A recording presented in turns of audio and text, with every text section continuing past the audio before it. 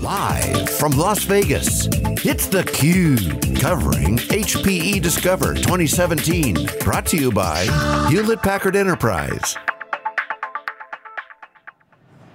Okay, welcome back everyone. Live here in Las Vegas at SiliconANGLE Media's CUBE's 3 days of exclusive coverage. We're on day 3 of HPE Discover 2017, our 7th year covering HPE Discover, our 2nd year of Hewlett Packard Enterprise Discover. I'm John Furrier, my co-host Dave Vellante. Our next guest is Flynn Maloy, Vice President of HPE Pointnext Solution, pointing to what's next. Welcome back, good to see you. Thank you, good to see you guys. Good to see you, man. So nice clean positioning, Pointnext, nice and tight, nice messaging. Thank you. Clean positioning, new opportunity. Give us the update. What is the positioning, how's it been going, and what's the reaction with partners? Yeah, well, when we last spoke in London, we told you we were going to do something big with our services business, and that's what we did. In March, we launched HPE Pointnext, and we've got really fabulous reaction from the market. We see it, all of our customers across the board, our marketing numbers in terms of our inbound, what it looks like, the amount of interest that we're gathering, really, we couldn't be happier with how Pointnext has gone. Flynn, for the record, just what's the motivation behind Pointnext? Why do this? What's the official position on why you're doing it, and what's the impact for the customer? Well, a year ago, just before this show, we announced that we would be spinning out our outsourcing business, and up to that point over the last 5 years, 6 years, we'd approached our largest customers with a run message. We can help run your IT. And I think Meg and the board of directors and our senior leaders really took a look at it and said, that's a good business, for a certain segment of the market, but where HPE wants to go is we want to be more about advise and transform. We want to help you get there, not necessarily do it for you. That market's changing. And so, as we announced and moved out that business, we took a look, and in fact, I think the very first question you guys asked Antonio in London was, so, jokingly, pure play product company now, right guys? And no, we're not. We have a big services business, a big part of our business, and that's what Pointnext was really to bring that to the front. As we spun out the outsourcing business, we really wanted to bring our very strong services business, our consulting and support business to the front, rebrand it, get it out there, and really lead with services. And I think at the show this week, across the board, on main stage, on the show floor, you see again and again, HP's walking the walk on really realizing, let's start with digital transformation, let's lead with services first, let's start with outcomes, and then bring in the technology to get you where you need to go. Well, and that's a business that Antonio used to run, so obviously he's got an affinity for that. Flynn, can you take us through the background of the branding and sort of what you went through? It's always fascinating to us is how did you get to Pointnext, right? It didn't just fall out of the sky. Well, we are the company, we are the company that accelerates next, right? So that's what HP does. We believe in what's next. We believe in always looking to the future. HP has always been about invent and innovation, right? We all are looking for what's next. And so we sat down with our senior leaders and said, okay, we could certainly name ourselves HPE Services, right? And look like everybody else in the market. If you go out there and look at our competitors, you've got global services, technology services. We think it's time to break with the past. We think it's time to look to the future and point to the future. And as we are the company that accelerates next, we have a point of view on where our customers should go. We have a point of view on where technology is going. And so we want to help point you to what's next. It's got a feel that's certainly heavy on advisory. And you heard Meg on stage talk again and again, this is our business. We're not about run. We're about advising.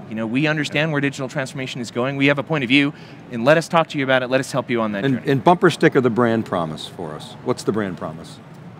We make hybrid IT simple. We power the intelligent edge, and we have the expertise to make it happen.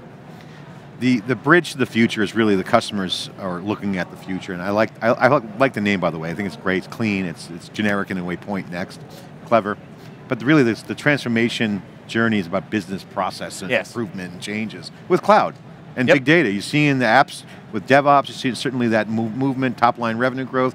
This is really about crossing into the future, right? I mean, for the customers. Having that headroom option, that's where you guys see the advisory shining. What do you guys, how do you talk to the customers? Because again, they start on a journey, as you guys always talk about, but ultimately there's going to be some unknowns that they have to face. How does that play into what you guys are doing with the hybrid IT message, simplifying hybrid IT?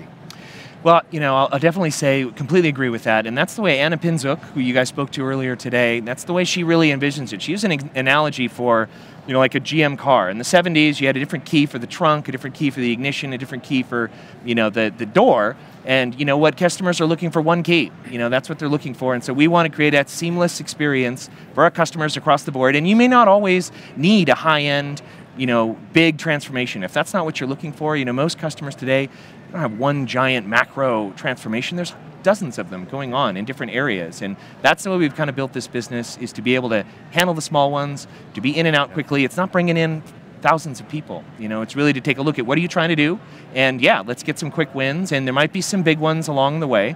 Yeah. But you know, one other thing you touched on was business model, and I know we talked a lot about consumption this week, you know, what changing business models are like, and I know we've talked about that at length in the past, and you know, we really see that big sea change around what we believe is a huge opportunity. We've talked about flex capacity a lot this week, right? Yeah. Which is your stack in your environment.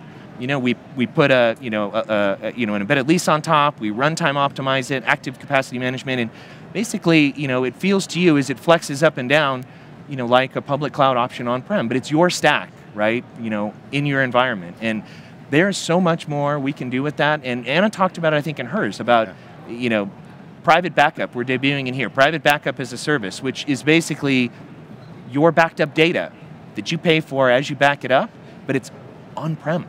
It's on-prem. It's not out there. It's inside of your firewall. It's inside of your environment, and that's a big deal. We're onto something there. Well, and where that gets interesting too is if you back up not only your data, but maybe you back up data from AWS, or maybe you back up data from your CRM system. Absolutely.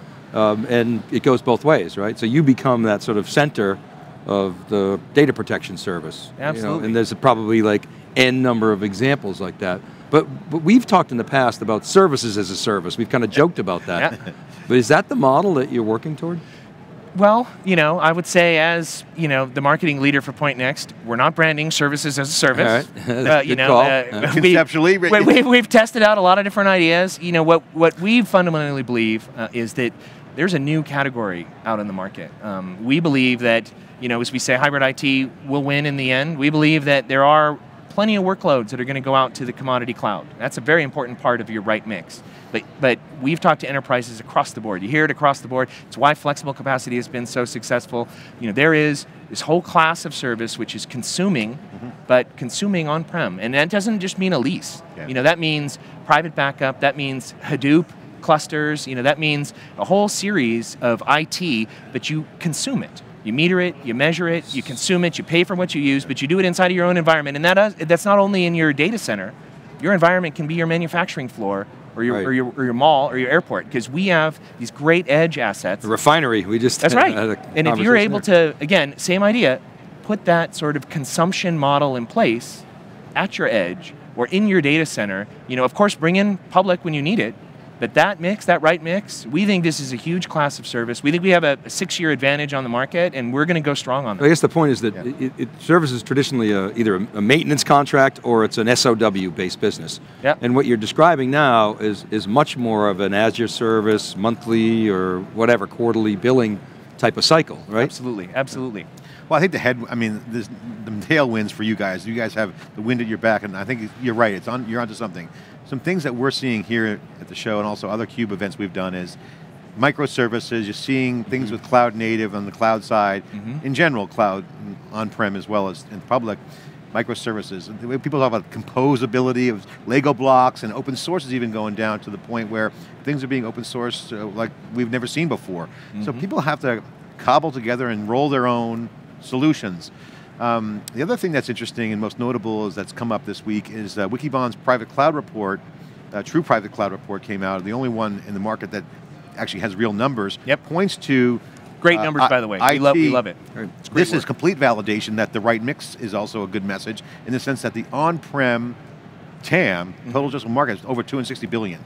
That means that IT is not going to be shrinking, like some might say. Server shipments are certainly shrinking maybe here and there, but IT is growing in a cloud-like environment. So that on-prem's not going away. No. So this really comes down to, okay, I got to deal with what I got, build on these microservices, a lot of open source projects coming in. This is, I think, a great opportunity for you guys. How are you going to attack that? I mean, how do you go into a customer, because I know the SIs are on it, the global SIs, Accenture, Deloitte was on earlier. These are big problems to solve. Yep. How do you engage with that kind of level of scope? Well, let's start with, we completely agree with the premise. As you know, we've been talking about that for a while. We also believe, the term on-premise, that doesn't just mean a big air conditioning room in your building. That can be at the colo, that could be, at your hoster, that can be in a lot of different places, but it's your private Idaho, right? Yeah. That's what it is. Under your control. That's the point. It's control. It's about control and security. And once you put that in, as you develop the microservices, we know, so to answer your question directly about how do we engage, we know these enterprise customers and even smaller customers, they want to move from CapEx to OpEx. That's an overused term, but really it means instead of buying 100 servers and then I've over-provisioned for 6 months, and then another 100 servers, right? If we can get into a way where we can actually put OpEx, and that conversation is, you're still starting out with the same business problems. This is kind of the thing that we learned. It's not you don't go in and say OpEx to CapEx. You go in and say, hey, you need a new customer experience, right? You want to digitize it's their your business model experience. driving it. That's right. Let's talk about your the digital transformation you want to put in. What's the technology you need, and then let's talk about the business model that follows behind that. So it's not consumption for consumption's sake. It starts out at what is the outcome, and then bring in the technology, solve the problem, bring in the partners. And then you can consume it over time. I think that validates why hybrid cloud is so hot. We've been pointing at it, but really when you break it down like that, with the true private cloud environment, which is essentially IT on-prem or however and the way you described it, then you got hybrid. That's where workloads move to the cloud in that kind of, that destination-oriented multi-cloud environment. So we believe that multi-cloud will be there. I personally don't think, and Wikibon's got some research coming out on this, that multi-cloud is a little bit further out. That hybrid's a gateway to multi-cloud. I mean, right now you can be on multiple clouds, but they're just different workloads. But the nirvana is just having workloads moving in and out of clouds, right? I mean, eventually, that's how as I see it. What's your thoughts on that? Well, have you got a preview of NewStack in some of the discussions this week? We've had the PowerPoint preview, and this afternoon, we get the NDA preview. So fantastic! To see that. Well, so we see that too.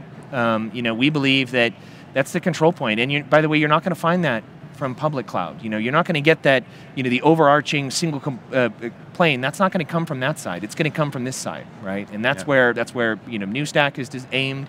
That's where a lot of our software-defined technology is aimed, and we completely agree. And we think that that's what's going to be that top control layer. Well, you'll get from the public cloud, you get 5 single panes, or 4 single panes, or 8 single panes. That's right, but you know what? You need a pane for the pain. I mean, to reduce the pain. Because it's too pain. Flynn, thanks for coming on theCUBE. I know you got a hard stop, but I want to just get your thoughts. What's next as you go out and market Pointnext? Great, clever name, simple to get, pointing to the future. We did a little dab with the point. It is a dab point. With a point to the future, up and to the right, growth. What's next? What are you guys going to be doing in the marketplace? What's the message going to be? What's going to be the cadence of Pointnext from a marketing standpoint? Well, we're going to continue to talk to our customers about the value that Pointnext brings, and we're just previewing a few services here this week. We think it's the tip of the iceberg around private backup as a service, big data as a service. We think there is an enormous amount of work here. We've previewed a little bit of it. Anna's talked about it on stage. I think in the next few months you're going to see us really come out strong to talk to the market, because we do believe we have a 6-year leadership in this space. We purchased Cloud Cruiser, which is secret sauce that really allows us to do these kinds of services, measure, meter, and I think expect to see a bunch of new messages and a bunch of new services around the space. Awesome. Thanks for coming on theCUBE. Great to have you. Thanks, Great guys. Conversation, new opportunities. It's the tip of the iceberg. Cloud is certainly changing it. Big data, IoT, all happening in real time. This is theCUBE happening here, day 3 coverage of HPE Discover 27. Stay with us, more live coverage after this short break. Stay with us.